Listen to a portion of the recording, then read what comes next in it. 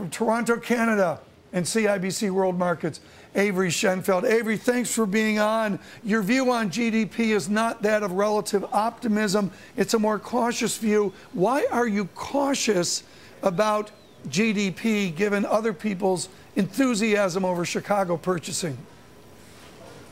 I think that we will do better than we saw in the first quarter and certainly in the second half of the year. We're going to get the disruptions from the automotive sector, for example, lifted away, and a little bit of price relief on gasoline. But my view is that the running rate for the U.S. economy isn't much better than 2.5%. Remember, the numbers we're seeing now included the benefit of the tax relief that was provided in December.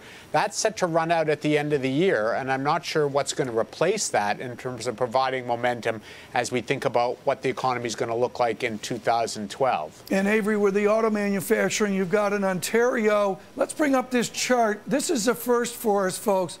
Population adjusted auto sales. So we took the auto sales, total vehicle sales, and we adjusted it over 40 years for population. And you can see it's remarkably stable. And there's the big fall off. And Avery, it really shows how far we have to go to get back to the population adjusted average of 17.34 million units. We got a long way to go to get back to normal, don't we?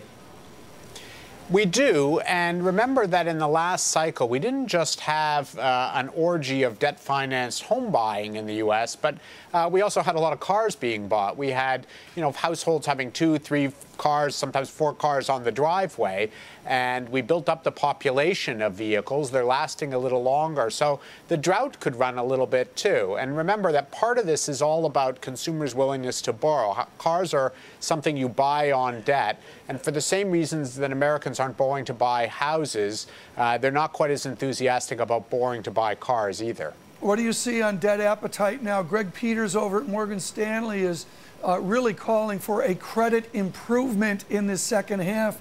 Do you agree, or is it still going to be challenging? Well, I think that, the signs of life in the economy pick up. I think lenders will be a little more encouraged. I think corporate spreads, which have widened out on concerns over, for example, the European situation, may narrow back in again. But I think in terms of the public's appetite to borrow and spend, I don't think zero interest rates are enough. I really think we need to see better signs of job growth. People have to be comfortable in their employment prospects, and maybe even at some point also a leveling off in house prices. I think those are the ingredients to really get consumers to participate in full force in this expansion. Someone more optimistic earlier this morning on Bloomberg Surveillance, Sirius and XM 113. I spoke with Carl Riccadonna of the Deutsche Bank, and I asked him his expectations for that job number, July 8, a late number this July. I think we could get back to a pace of 200,000 or even closer to 250,000 in the second half of this year if we see a strong recovery in auto production, which seems to be in the cards given the production schedules that are being updated now that parts are available out of Japan, and also if this energy price trend continues. There's Carl Riccadonna, folks, and I want to frame that. Riccadonna with optimism talking about 200,000. Greg Peters talking about 150,000 is a tip point. Avery, where are you? When you and Benny Tal sit down and talk about the American experiment, are you even at 150,000?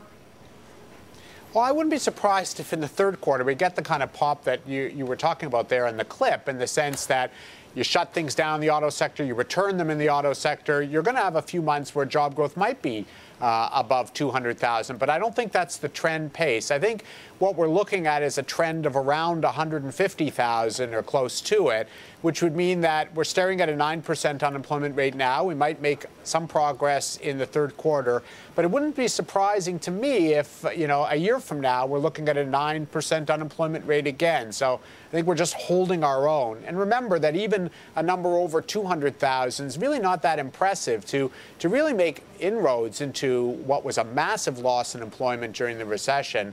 We'd like some months of 300,000 and above, and I just don't see the engines yet. Okay, watch my pencil, folks. This is critical what Avery just said there. Here's non-farm payrolls. Here's back 05.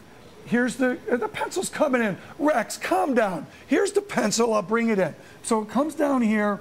Here's the boom, and here's where we are, and here's where Avery Shenfeld wants to be.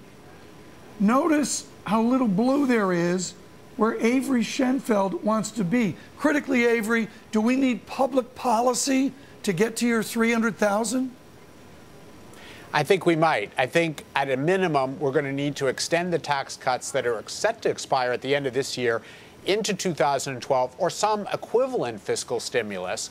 We need to put the emphasis on deficit reduction where it really belongs, which is in the sort of mid part of this century on social programs, Medicare, and so on. But that's a later issue. I think in the here and now, we've done all we can on the interest rate front. We probably need to concede that deficit reduction has to be put off in order to just have enough spending in the economy to really generate those jobs. I didn't hear that from the president yesterday. What did you hear in the press conference? There was a real energy in that room as he was grilled by Juliana Goldman, among others.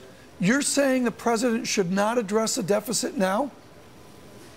I think you should address the medium-term deficit, which could mean making changes in the tax system, in entitlement programs, but changes that kick in 2014, 2015, because we're really talking about a long-term structural deficit issue. But I think in the here and now, as a bargaining position, he has to go back to the Republicans and say, look, I also want the economy to be moving in 2012.